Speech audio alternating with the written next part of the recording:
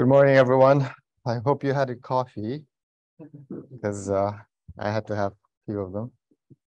Yeah, thank you for having us here. We have a big group that joined here this year. Last few years, we've been doing this virtually, at least our group is, and it's good to be here. So today we're going to talk about geospatial data science. I titled it an experiential journey because we're going to go from end to end. All the way from production of data sets that feeds into the machine learning aspects and then do the actual applications at the end. Like Gabriel said, I am the co-chair of the Earth Science Informatics Technical Committee. I have been chair for quite a while now. There is an election coming up, so if you're interested, please submit your name. I also support NASA's Science Mission Directorate, doing some AI stuff there. But most closely, I'm part of the NASA Impact Group, which does a lot of data systems related work, looking at technology and how to infuse that into our system, supporting our user base. All right, so I said we have a big team, and this is the team who worked for this summer school. Most of them are here. You'll see them throughout the day. Some of them are supporting virtually. This took a lot of effort because we're going from end to end of the data science lifecycle. So please ask them questions if you have any. We will be around for next few days, but use our contact information from our workshop summer schools page to contact us if you have any questions in the future. So these are the goals of our session today. So we've been doing this for the last few years, like I said, and last 2 years we've been focusing on certain aspect of machine learning. But this year we thought, why not put that all together and go end to end? So this is a little bit ambitious to do it in one day. Probably needed two days to do this, but we'll try to squeeze in everything in one day. The goal here is to build capacity, right? As a government agency, we want people to use our data. It's taxpayer funded effort. We want people to use it, and part of that is also teaching people how to use it. Like I said, we want to do the full scope of data science, from product generation to doing processing, analysis, and ultimately doing the applications. We also are looking into future, and this is what we think, where we think the future is going in terms of machine learning is the foundation models. And we have an example of that focused on geospatial data. And obviously, we want to do hands-on experience, right? Latter half of the day today will be mostly focused on hands-on stuff, where we will use cloud-native tools to do some interactive analysis with the data, newly generated data. We'll do some practical applications with geospatial foundation models.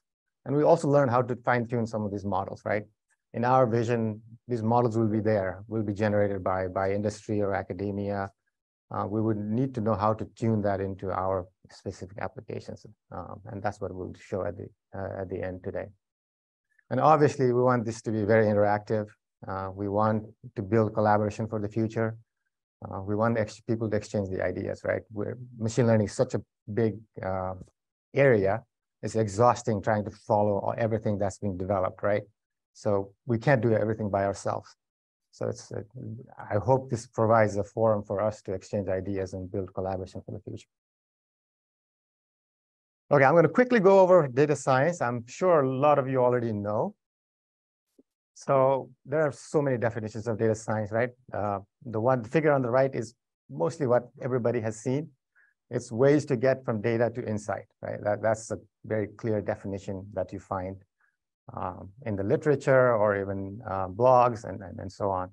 But the one that I particularly like is from this National Academies of Science, where it says that it's a much broader, which is a process or concept of involving principles from all the way from data generation, collection, cleaning, processing, analysis, right? And ultimately developing applications around it in a much more big data kind of approach.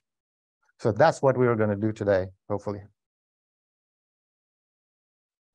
But I want to show the role of data here first, right? So if you look at data, especially in the science sense, it goes through this life cycle, right? You have a mission, especially in NASA terminology. We have mission, we do standard product generation. It goes to systematic process of being ingested and archived. Then you have all these discoverability aspect. This is a very iterative process with a big engineering effort here, right? And part of that will be shown today. My colleague Brian will show how we go through this process of generating new products, storing it, archiving it, right, and making it available for our science users for analysis. So the inner cycle is kind of like a data life cycle, and the outer cycle is here, the research life cycle. It's fairly complicated if you look at it. And in today's session, we'll try to go through this research life cycle, right, from end to end. So what are the skill sets required, right? At very high level, data science is that this centerpiece where it's a combination of analytical skills, technical skills, and some domain knowledge, right? And it's very hard to find people with intersection of all that qualities. If you look a little further down, so these are all the expertise that are required. So you need some mathematical skills to do some modeling, statistical modeling. You need programming skills to play around with the data, do some modeling. You need machine learning expertise to do predictive modeling, right? You need some visualization skill to infer what is happening. And obviously you need domain skills to go through the complexity of the science side of the things. So that's why we have a big team here today to go through this, because not any of our team members do not have all these skills. So we brought the whole team to go through the whole process. So now let's focus on the geospatial domain. Why is it relevant now? So I'm going to give you some background on from the data side, right? So this is what the NASA's Earth Science Fleet looks like in right now, 2023. You look at all the missions. There are some of these are collaboration with international agencies like JAXA and ESA. But you see the scale of this, right? There's so many missions going on or coming up in near future. So what that means is this. Right now we have about this is about a year and a half old, but 62 petabytes, I think it's past 80 petabytes now. Look at the scale of this data, right? And the users we're supporting. But interestingly, this is what it looks like in a couple of years, right? It's exponentially growing. So the problem here is that the way we're doing science now is not going to scale, right? It's not possible for human to sift through that much data to do science. So that's why we rely on data science approach, new technologies to store the data, manage the data, and also do the science. So in our sense, data science is actually a science itself.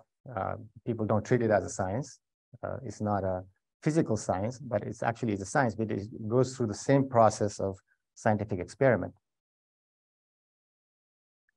So yesterday there was a big discussion about open science, right? And infrastructure, especially cloud. So I wanted to put this slide in there because we're going to be touching on all of these today.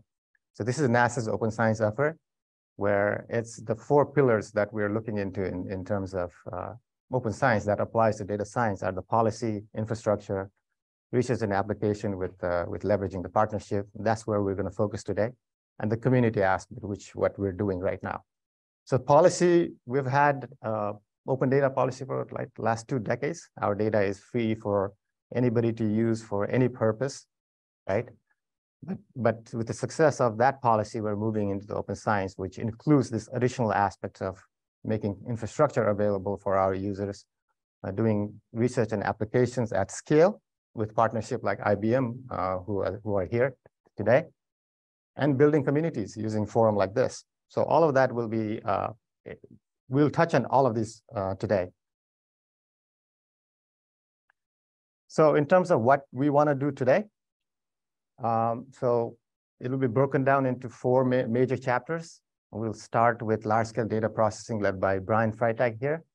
He's going to show us how we're leveraging cloud because our data is moving to the cloud. So it makes sense to do processing in the cloud, generate data in the cloud. And yesterday's talk really dovetails well into today. Then we'll look into how we do analysis in place using the data that's in the cloud from the data that we actually generate, right? And Brian will show some of the examples of real-world application where we're actually using this. Then we'll move on to, in the afternoon, some theoretical aspects of foundation models, especially geospatial foundation models, why it is important, where the future is in terms of machine learning.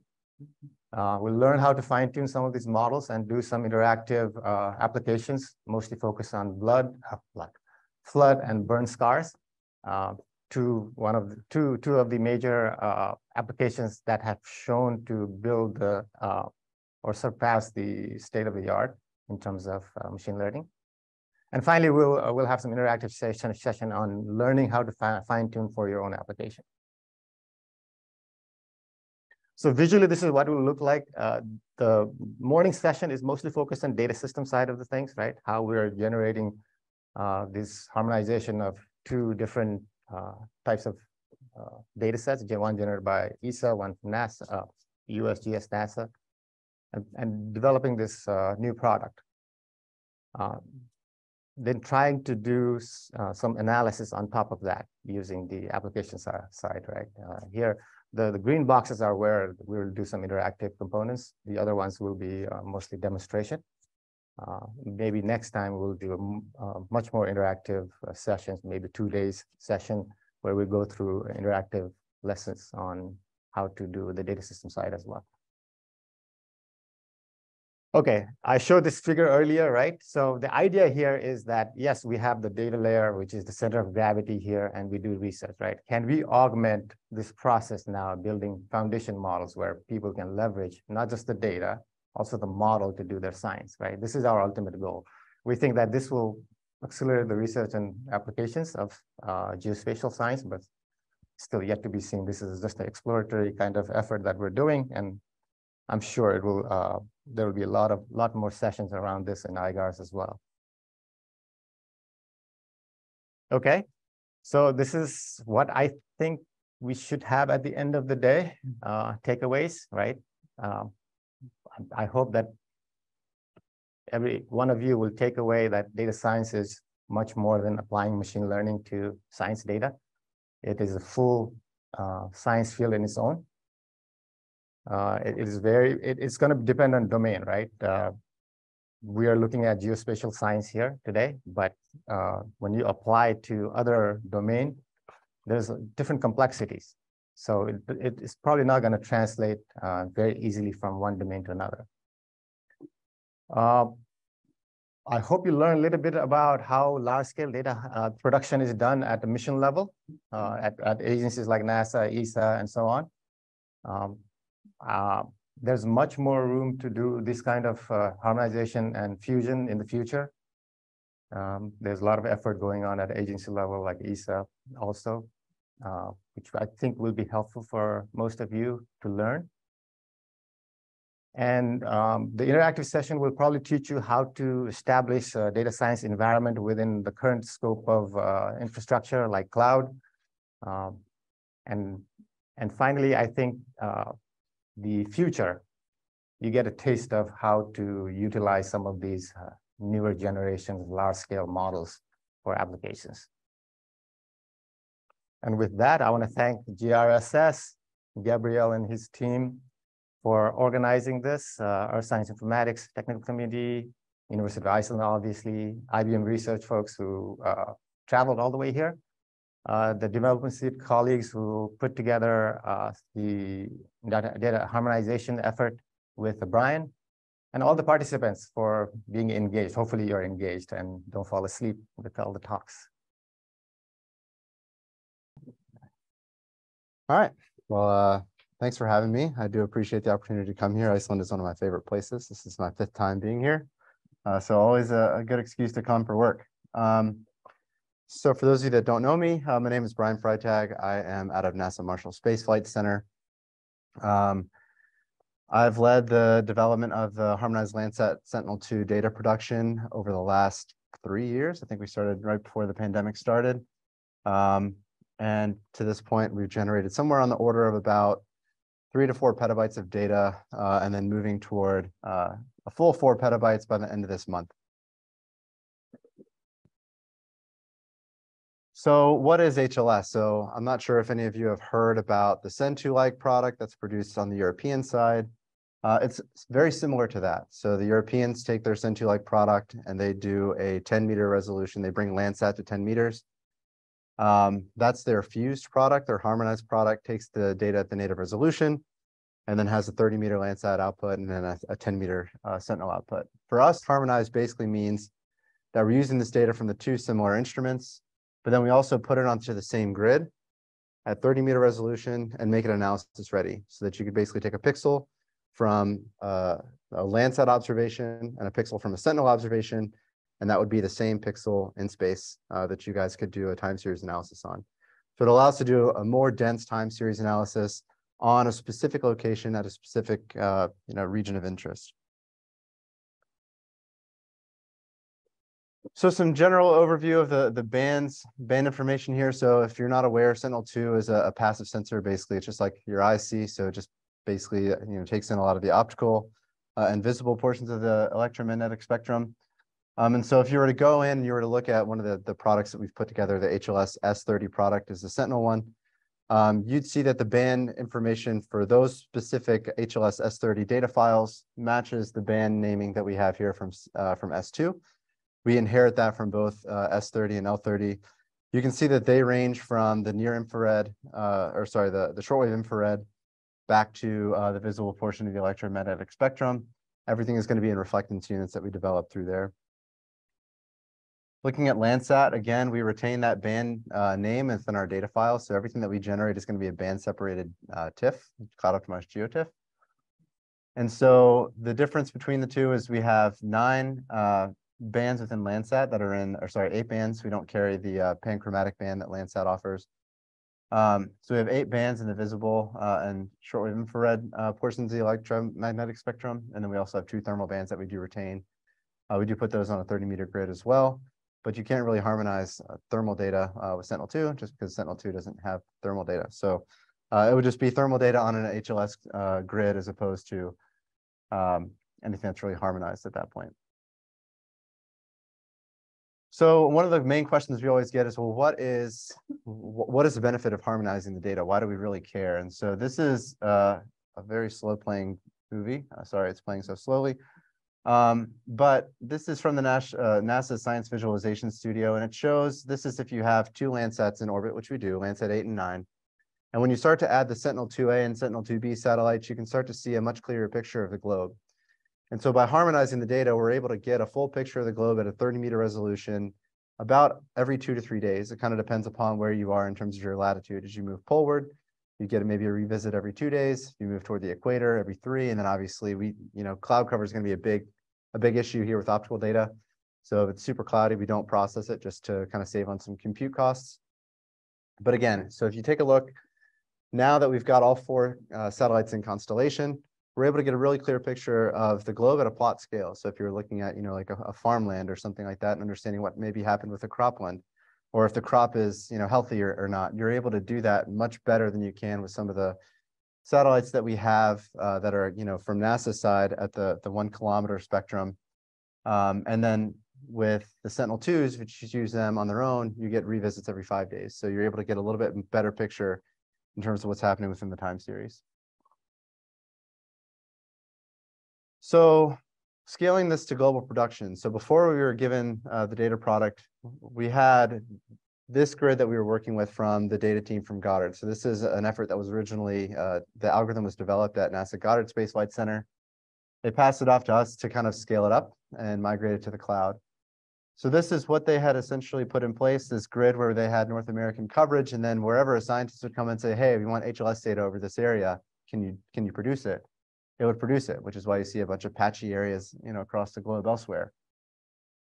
The way that they had done their algorithm was basically everything was containerized to give me the input data and give me the output data. There was no logging in between. So it was either a failed granule and you don't know where in the process it would fail, or it was a successful run and then you had your data product. So there really wasn't a whole lot of feedback throughout the process of the algorithm either. So we kind of had to do some optimization. to make it run efficiently in the cloud, make sure that we have logging and understand how that works. And then also we had to scale it up in terms of its the number of granules that we were producing every day. So this is what the algorithm workflow looks like. So you take the data, the input data, and everything that's in gray was essentially how they had packaged it as one container. So it was just basically a block of code, black box, fail or pass, and that's essentially how it came. What we wanted to do is kind of break this out into individual containers. So the way that we did is to kind of make it a bit more user-friendly, to be able to port it into the cloud, make it a bit more easily understandable within an open source environment. We broke out the atmospheric correction. We get that component from the USGS. So that's a container that we deploy within ours. The cloud masking is another container. We get that from a group called fmask. They basically provide all the cloud mask bits that we put together. That's output into our QA or fmask data layer. We do our regridding. So that's basically where we put everything onto the same grid and make the Sentinel data move to a 30-meter resolution. And then we have our BRDF normalization and then the bandpass adjustment. So I think one of the ones that we always get is, well, what is a bandpass adjustment? I'm sure some of you are at least aware, but what are we actually doing when we do a bandpass adjustment between Landsat and Sentinel? And so this is a really nice graphic that the USGS has kind of put together. You can see the various bands. So the gray here at the top is going to be the Sentinel-2 bands. That's the same for A and B. Landsat 8 is the same for Landsat 8 and Landsat 9. And so you can see as we look at the various band combinations here that 2 is a little bit different with Sentinel and Landsat, same with 3, 4, 5, and 8A. So these slightly different ranges within the electromagnetic spectrum between the two sensors, we have to adjust for that. Otherwise, you get differences in terms of what the reflectance values would be in those specific windows. And so what we do with the bandpass adjustment is we take the Sentinel-2 data and then we match it to the Landsat. So that's basically saying if we had band 12 here from Sentinel-2, we would apply, it's just a linear curve, to the Sentinel-2 data so that then it would match the reflectance values for Landsat 8 band 7. So this is what we did when we expanded out to global coverage. So I showed you what that initial one looked like before, where we kind of had that patchiness. This is our global coverage. So we basically say all land outside of Antarctica. And so what we did is we take the NOAA coastlines data set. We basically take a 1 kilometer buffer around the coastline, and anything that intersects that 1 kilometer buffer, we retain it outside of Antarctica. And so you can see we get all these islands in the Pacific. We have, pretty much anything that you would want in terms of land coverage. What I will say is a lot of these islands are typically going to be covered with cloud. So you may not get your 2 to 3 day revisit period there. You may have something on the order of 10 to 15, depending upon what the situation may look like. We have our atmospheric correction code. We have it time out at 90 minutes. And so in complex scenes like this, where you have a small island with a lot of water around it and cloud cover, we tend to get timeouts. And so it's fairly likely that at least over some of these smaller islands out here in the Western Pacific, that you may not get that 2 to 3 day revisit period that you see maybe if you were to go inland into Europe or the United States. So this is a high-level data processing workflow. And so this is basically how do we get the data from our system into you? And I'll get a little bit more detailed into our system here in a bit. But basically the way that it works is we get the data from the USGS. So they're the ones that provide the Landsat 8 and Landsat 9 data. They host everything in their AWS S3 bucket. We basically have, if you're familiar with the AWS, they have a simple notification message or a cloud notification message to tell us when they have new data. So we subscribe to that. That triggers our ingestion workflow to start processing that granule. To get the data from ESA, we have access to their international hub. So this is basically, we have a downloader. That's what that DL is. We have a download script that basically gets everything over HTTPS and brings it in. And so we download every file that intersects that tile list that I showed you just a minute ago. So it's quite a bit of data that we get from ESA every day. I think it's on the order of about 3 terabytes of data that we get from them. Once we get that data, we wait for this LADS data. So this is atmospheric correction data. So it's basically giving you surface reflectance from MODIS. And then you also have the aerosol optical thickness for MODIS. And then once that data comes available, typically that's it takes about 2 to 3 days. So our latency is going to be on the 2 to 3 day window based on this atmospheric correction data. Once we get that in, we're able to then process the granules and run atmospheric correction on that. So basically what that means is we just take the Sentinel-2 data, the Landsat 8 data, and we remove the atmosphere. So if you look across the atmosphere, particularly maybe if you live in the northern United States or in a particular area around an urban center where it's hazy, you want to strip that out so that you can actually see what's going on at the land surface. So atmospheric correction basically does that with the input data that we provide there. We run the Lisoric algorithm. We run that processing workflow that I showed a little bit ago, and that generates your L30 and S30 products. So I mentioned HLS is two separate products. L30 is the Landsat component. S30 is going to be the Sentinel-2 component. With that, and I'll show this in a little bit more detail later, we provide metadata, we provide a thumbnail image, and then we provide all the data bands that go along with that. That pushes then to an S3 bucket. So that's an S3 bucket that we manage. We have a staging bucket that we use, and then we send a bunch of cloud notification messages to say, hey, come get our data. So we stage the data for the DAC, which is Distributed Active Archive Center. So if you were to go look for HLS and LP DAC, you'd find our dataset landing pages.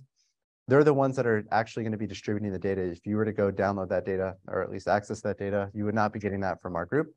It would come directly from the LP DAC.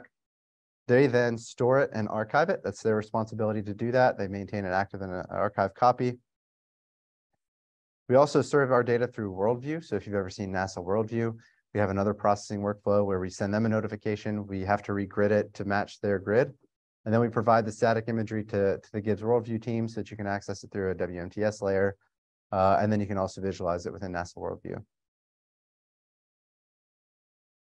So this is our system architecture, and I don't know how familiar many of you are with AWS. I think there was a question about that yesterday, and there was maybe a handful of you that said you were. But if you take a look, again, this is our international hub, and this is our downloader. So this is basically setting up Lambda functions whenever we get our data downloaded. Same thing with the Landsat data access. And this is the LADS data that we were talking about before. So all that comes into this scientific processing system. And the way that we run everything is going to be through AWS batch. And so we basically trigger a step function execution to say, hey, take our containers that we have, send it through a batch environment and a batch queue, and then we run the different containers. So we talked about the container for atmospheric correction, talked about the regridding container that we have. The fmask is embedded in here somewhere as well. And then it generates that output data. And then the Lambda functions that trigger the cloud notification messages that then ingest into Cumulus, or through using Cumulus into the DAC so that you can go get the data. The way that you would explore and find the data would be through NASA's Earth Data Search Client. That's the easiest way for you to find the data and search for it and download it. And one other thing that we've added, so when we first started, there were some issues with the download script that we had with Iksha. We weren't getting the throughput that we needed to download all the files. So we started getting behind. We also have times where the LADS data is delayed in terms of getting into the system. And so there might be 3 or 4 days that we don't produce data. So we tied alarms to that. So we set up our CloudWatch alarms to get automated emails and Slack notifications that if the system goes down or isn't processing as expected, we kind of get a notification quickly so that we're able to act on it and figure out if it's a problem, within our system. We've had that happen where Amazon machine images were updated and it broke our system for a week. Or if it's something where maybe the data just isn't getting into the system because of, end user not providing the data. So in terms of the demand, so what does it actually look like? We have 2 processing modes that we typically will use for HLS, or that we use for HLS. One is the forward mode. So as you get new data from the satellite, that would basically be the USGS or ESA. They get the data, they process it to their level 1. We would take that, process it to level 3. That would be your forward stream. So as they get that new data in, they serve out that level 1 data. That would trigger our workflow, and we would generate our level 3 products. Typically, what you would get on that is about 15,000 files per day. So that would roughly be on the order of about 8,000 scenes for HLS S30 and maybe 7,000 scenes for HLS L30. It is highly seasonal. So right now, we'd be getting a lot more scenes than if it was in December when Northern Hemisphere is in winter. So just be aware of that if you're looking at counts for whatever reason.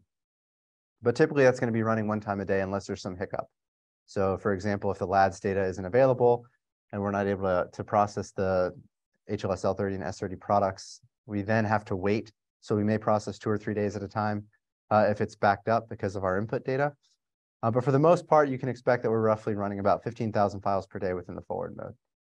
Right now, we're also doing our historical processing. So we started that in March. And what we're basically doing there is we executed a data transfer study with Iksha where we wanted to get the Sentinel-2 data archive from September 2020 back to November 2015 when the Sentinel-2A mission went operational. That was about 5.7 petabytes of data that we had to get from them. And so we executed a data transfer study to get the data, and we were able to get that from them in about a month's time. So we were able to kind of get that data pretty quickly, but now we've got to process it, right? And so we're doing our historical processing to process that, 5 years, 6 years of data from Iksha. And so we spun that up in March.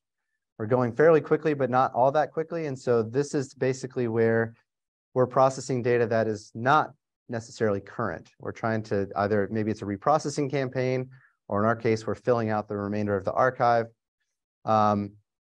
Right now, we're currently running at a rate of about 150,000 files per day. And so on the right-hand side, you kind of get a picture of what that actually means.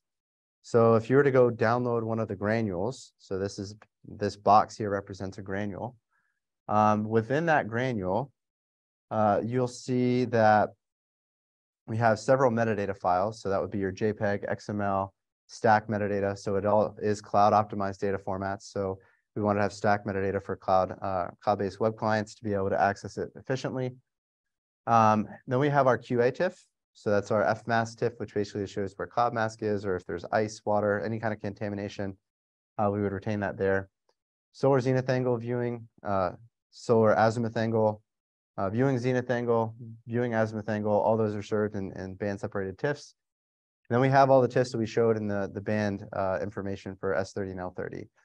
So for S30, we carry 13 data bands. For L30, I think it's 10 data bands that we carry. So you can see that, roughly speaking, each granule that we produce is going to be about 20 files. So when we talk about 15,000 files per day, that's roughly 300,000, or sorry, granules per day. That's on the order of about 300,000 files that we generate and stage and serve to the LP DAC. When we're doing this now in historical right now, typically we're sending something on the order of about 3 million files to them. And so it is a fairly large volume that we're trying to produce at the global scale. I would say again that each day we produce something on the order of about, in the forward stream, about 2 terabytes of data per day. So whenever we're doing the historical, we're doing about 20 terabytes of data per day that we're sending into the system. So it is a fairly large demand that we put on them to ingest the data and then visualize the data through Worldview. So our current status, so what you see is that we've got 4 satellites in constellation. You can see that we have the Landsat 8 data goes back to the operational window for Landsat 8, which was 2013. We have Landsat 9, which launched in September 2021. That went operational January 2022. So we don't carry anything that's in kind of the commissioning phase. We want everything to be validated and an operational setting. So we will go back to 2022 for Landsat 9. So we have 4 satellites in constellation as of January 1st, 2022. Right now, we're processing Sentinel-2A and Sentinel-2B back in time. So we're actively doing 2016 and the remainder of 2017 now. Sentinel-2B launched or went operational, I think, July of 2017. So then if you were to step back through time, 2022, we have 4 satellites in constellation. June 2016, we have, or sorry, 2022 onward, we have 4 satellites in constellation. 2021, we have 3. June 2016, 2. Sentinel-2A goes back to November 25th, so roughly December of 2015. So if you go to November 2015, then there's 1 satellite in constellation. And so you really start to see the benefit as you go closer to today in terms of the time series analysis. So your time series density is going to be much greater, say, in 2022 than it is going to be in 2016. And so depending upon what your use case may be, just be aware that that is going to be, your revisit period is going to change based upon when that is available. So the dataset characteristics. So as I mentioned, everything is regridded from Sentinel's native resolution is 10, 20, and 60. We regrid everything to a 30-meter resolution to match the Landsat. Landsat is natively 30-meter resolution. We take their 100-meter thermal data, also make that 30 meters. So everything that you get is going to be that 30-meter resolution out of HLS. Our latency is 2 to 3 days, like I mentioned before. Typically, that's going to be us waiting on the input ancillary data that we get from LADs to do atmospheric correction. We're exploring if there's ways to bring down that latency. That's something that we get asked quite a bit. Our format is going to be cloud optimized GeoTIFF. So if you're kind of familiar with that whole cloud optimized workflow, before we were processing these as HDFs. Now we've kind of migrated to a cloud optimized GeoTIFF, and I'll show you kind of the power of that in a little bit. Again, we do separate all the data bands into their own files. So you would go in and download a data product. You'd see band 1.tiff, band 2.tiff. That is intentional. It makes it easier to do band combinations and to do like NDVI calculations and things like that. So we'll see that in our analysis a little bit later. And then, as I mentioned, this is the granule package, 13 band separated data files, 4 angle bands, the QA band, a browse image. So if you were to go to Earth Data Search Client, you can see what that image looks like before you download it. Maybe it's too cloudy over the area that you want, and you don't really care. Then you know how to download that data product. And then XML and stack JSON metadata. So the dataset characteristics. So again, the L30 product goes back to 2013. S30 right now is currently at 2017. When we finish this historical processing, it'll go back to December of 2015. The number of granules you see, 10 million files for L30, 12 million files for S30. So again, if you multiply that by roughly 20, you get an idea of the number of files that we've got staged and made available. Our average number of daily files that we have, again, you can see it's a little bit less for L30 compared to S30. It is highly seasonal, as I mentioned. So I think I said something on the order of about 18,000. Typically, it's going to be a little bit higher in the summer months than it is in the lower months, or sorry, in the winter months. And then our daily data volume. So you see we're roughly in the order of 2 to 3 terabytes of data that we produce per day. And this is a GIF on the right-hand side that I think kind of showcases some of the power of it. This is the evolution of the Mississippi River over the last 6-7 years. And so you can kind of see how through flooding and drought, it's kind of affected the river and maybe some of the areas around the river, and especially the drying out that we've seen over the past few years.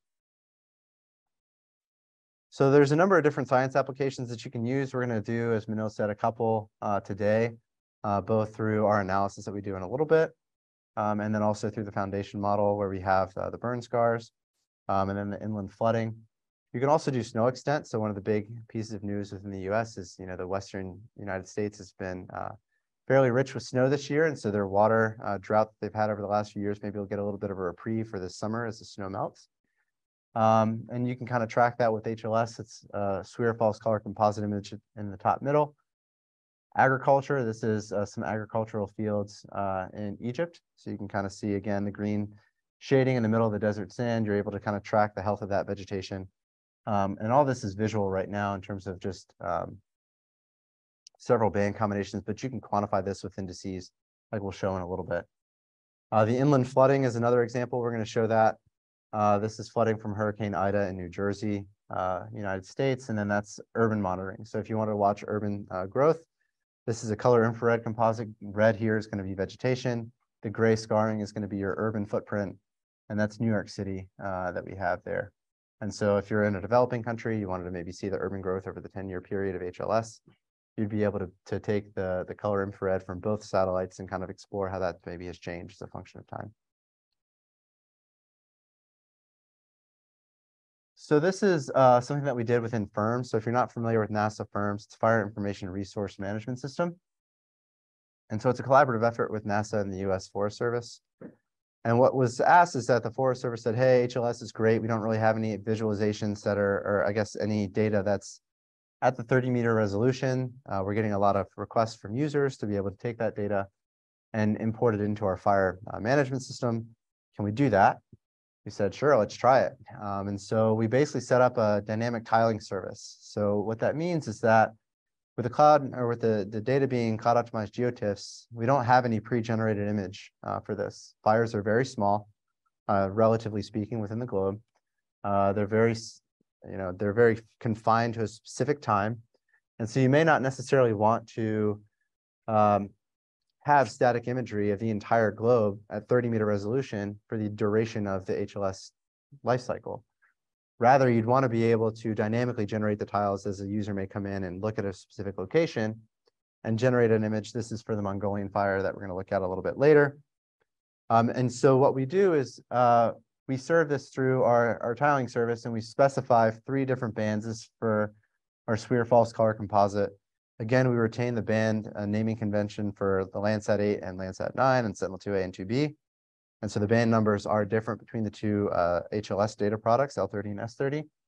But we take the SWIR band, the red, SWIR near IR and red. And then we basically take that as a false color composite, import those into the RGB bands, and then you get this SWIR false color composite that shows us the fire line, shows us the smoke plumes, and then it allows us to see the burn scar fairly well. And so that's the end of the presentation. So welcome. First of all, my name is Linsong, and I'm from IBM Research. I'm going to talk about some theoretical concepts and some high-level overview of geospatial foundation model. So I think this might be covered already, but let me briefly talk about a little bit background. So this effort was initiated earlier this year with the collaboration between IBM and NASA. And so this slide section will be roughly a 30 minutes theoretical overview and talking about concepts of what are foundation models, geospatial foundation models, and how we can do that. And I think you just went through a couple interesting, hands-on session, and I think later on there are a couple more sessions around interesting first-hand experience. So stay tuned also for those. But yeah, so I think given all the different backgrounds, I would like to, before I jump right into the slides, I want to briefly talk about, what are foundation models or geospatial foundation models. So foundation models in general is just large models which you can pre-train on large volume of unlabeled data. So you pre-train a large model with unlabeled data in an unsupervised fashion, then later on, people can fine-tune that model towards different downstream tasks. I think one example we all keep hearing these days are things like ChatGPT. Those are language foundation models. So what we are trying to build here is the same concept of foundation models, but in the domain of geospatial. And in this session specifically in the domain of remote sensing data. So the overall workflow is almost identical to any other foundation model. So you will find similar workflow in language foundation model as well, which is essentially you start with pre-training. You start with pre-training with unsupervised or self-supervised learning. And this is done by training on large volume of unlabeled data. So in the language domain, you basically mask your arbitrary sentence and try to predict that. And in our domain, which I will give more details later, but in our domain, what we do is we just get a bunch of unlabeled remote sensing image and mask portion of that image and try to let the model predict or reconstruct the masking portion of that. And to use the foundation model, or to use the geospatial foundation model, we basically fine-tune the model towards different downstream tasks. So here you just need a small number of labeled samples to be able to just fine-tune on different tasks. So again, if you think about how this is evolving over the time, in the language domain, many years back, people start with, let's see, one model for Q&A, one model for sentiment analysis, one model for each task. But nowadays, it's like one large foundation model, which you can just fine tune towards all these different tasks. So it's like one pre-trained model for all. So we have the similar, we have same thought here. So previously, if you look at, many models around remote sensing, people would build, let's see, a vegetation model. People would build a burning scar detection model. People would build a, let's see, land use, land cover models. So, but what we are trying to do here is, again, one single large foundation model, which you can just tweak a little bit, and it can deal with all sorts, all various of different downstream tasks. So that's a little bit idea behind that. So just quickly some of the concept here. So in the language domain, right, to build a model, we need word corpus. So here we also need our corpus for building a geospatial foundation model. So here the corpus is essentially remote sensing data. And what we are using as a starting point is the harmonized Landsat Sentinel-2 data. So some of the numbers here you can see. And just want to emphasize a little bit.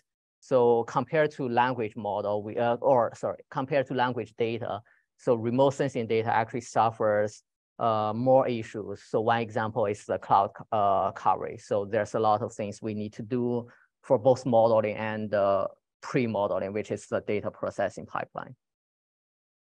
So this is on high level, what are the backbones of the model and how the model architecture looks like. So here I'm just gonna make a little bit assumption that most of us are more or less already familiar with, transformer blocks or, transformer models, which is already, super common as a most popular backbone in language models. So what we are using here is the vision transformer backbone. So I won't go into too much details, but it is fairly straightforward. Like in my mind, it's fairly straightforward to think it this way. So what we do is very simple. For any given image, this actually applies. So this was initially developed for natural image. But just think about an arbitrary image. What you could do is you just split that image into small patches. So one image would become a bunch of small patches. That's what's showing on the very left end. Then what you do is you just flatten these patches. So this way you sort of like convert an arbitrary image, no matter it's a natural image or remote sensing image or whatever 2D tensor you have, you sort of map that, you sort of convert that from an image to a sequence of small patches. And here, if you think each patch like a word token, so here, just think that sequence of patches, something like, hey, I am a good teacher, something like that. So each patch, you can think that as a word token. So this sequence of image patches become a sequence of tokens. And what is a sequence of token? A sequence of token is essentially a sentence, a word sentence. So by doing a simple patchify and flattening, what we achieved is we convert arbitrary image into something like a word sentence. So right now it's essentially like we have a sentence. So after this kind of conversion, our input format become identical to the language domain where people just have a bunch of sentences. Then you can pass through the common transformer blocks or transformer models there. So essentially, if like a straight way to think about this is vision transformer is essentially you do a little bit pre-training to convert a 2D image to 1D sequence of token. Then you can just apply the vanilla transformer, the transformer people all using in language models. So that's just, in my mind, the easiest way to think about this. So that's the backbone of what we are using. And in terms of the actual model architecture, it's showing on the right end. So what we do is we just pick a time series of remote sensing image. So here we do something a little bit different from existing works. So if you look at many existing works, they deal with images, but we think remote sensing are not really images. It is essentially videos, because for any given region, you not only have a remote sensing image, you not only have a static image, you actually have image every, let's say, 7 days or 1 day or 14 days, things like that, given by the frequency of the product. So essentially, we are dealing with videos, remote sensing videos. Personally, I always call it that way. So our model actually takes videos or multiple frames of satellite image into consideration. And what we do, again, as I described earlier in the previous slides, we do mask modeling. So we randomly mask some of the portions of the image and ask it to go through our encoder decoder model. And the target would be to reconstruct all these missing portions of the image. So this is just a very high level overview of how the model backbone looks like and how the model architecture looks like. We do have some detailed novelty, but I think it's not really the focus of this session. But yeah, this is just like a very high level introduction on the model backbone and model architecture. So I think I want to spend a little time talking about some details about the training as well as the data. So remote sensing image, remote sensing data, if you think about the volume, it is really huge.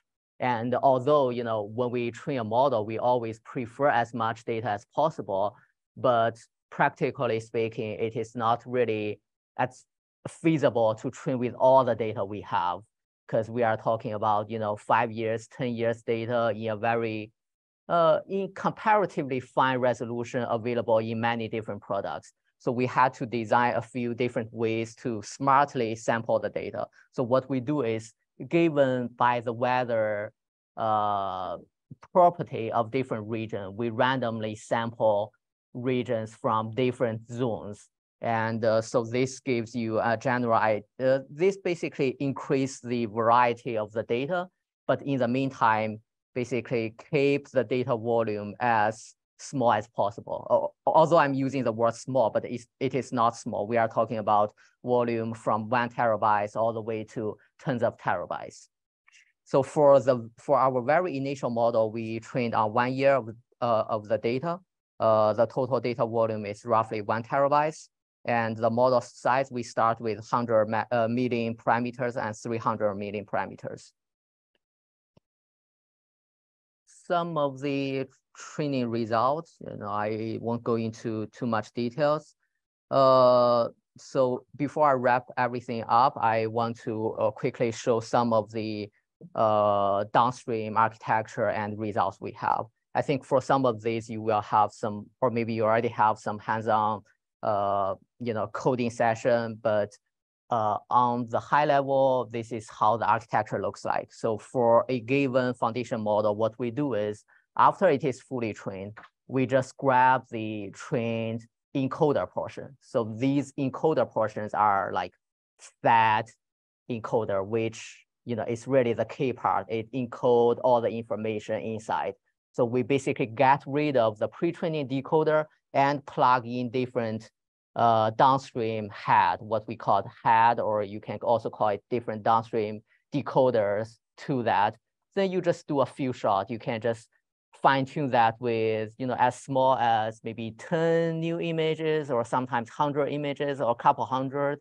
Then you can fine tune the geospatial foundation model into a specific task.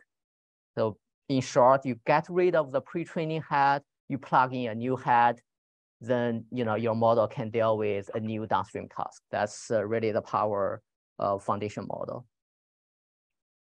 So just some of the, I would call it maybe preliminary result. Although I'm using the word preliminary, but you will see we actually, for some of the initial model and initial result, we already beat, state of art from many previous works. So this one we are showing is the flood mapping.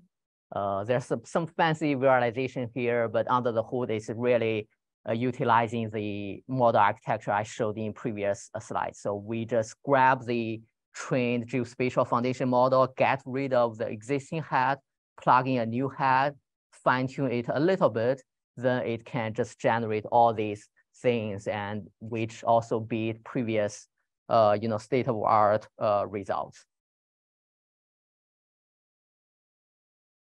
We also have similar story with fire scar. Again, won't go into too much details. Yeah, so I think another thing I want to really emphasize is When we talk about foundation model, I think accuracy is definitely one of the things people care most about. But I would say maybe equally important, or actually in my mind, it might be even more important than accuracy is the ability to do few shot fine tuning, or the ability to achieve the same kind of performance, but with much fewer data. Why this is so important? In language domain, the community is so well established that we have the luxury to use high volume of label data. Like everyone, they just build a model, they can pass through the fine tuning, benchmarking, you know, they got a bunch of numbers. But that is not true for many other domains. Like remote sensing domain is one of the domain where we have a lot of data, but we only have very few well-labeled data. So being able, so if one model could achieve the same kind of performance, but with, let's say, only half of the label data required. So in my mind, that's something really significant. And in many real-world use cases, that is more important than, hey, I'm 95% accuracy versus your 93% accuracy. Because many domains, they actually suffer from, you know, having enough well-labeled data. So with our geospatial foundation model, what we also observe is that we can basically, for example, for the flood mapping example, we can achieve the same kind of performance compared to previous state of art, but only with 50%, with only 25% to 50% of label data required. So that actually saves tons of, you know, effort for human labeling, you know, each image for different downstream tasks. So that is also one thing I want to emphasize, which in my mind is very significant. Also, the third point about, you know, this geospatial foundation model, besides the accuracy and being able to use much fewer label data. So the third point is we also observed very good generalization. So what that means is we, for many of the downstream tasks you see here, the model actually never saw this time period. The model never saw these regions. So as I mentioned earlier, the pre-training model were actually trained within US, and for the time period only 1 year. But for some of these downstream tasks, these were actually like 3 years or 4 years from, you know, where from when we trained our model, and it is also outside US. So for a region that is never seen, for a time range that is also never seen, we observe very good results when we fine tune on those unknown region and unknown data range. So in short, we observe very good accuracy beating previous state of art. We observe very good, how do I call it? It requires much fewer well-labeled data. So it can save a lot of manual effort. And the last part is it's generalized very well for never seen regions and never seen time range. Yeah, I think that's about the high-level overview on GeoFM and some of the preliminary results.